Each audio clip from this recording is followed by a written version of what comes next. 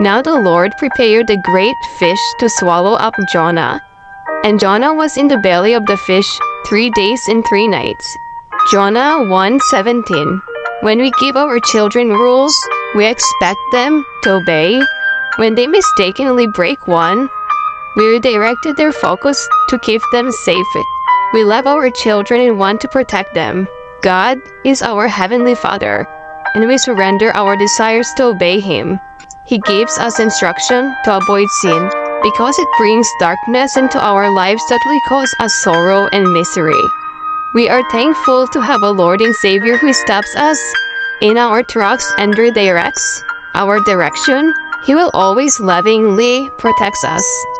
Dear Lord, we happily obey you because your instruction lead us away from the world and closer to you. In Jesus' name, amen.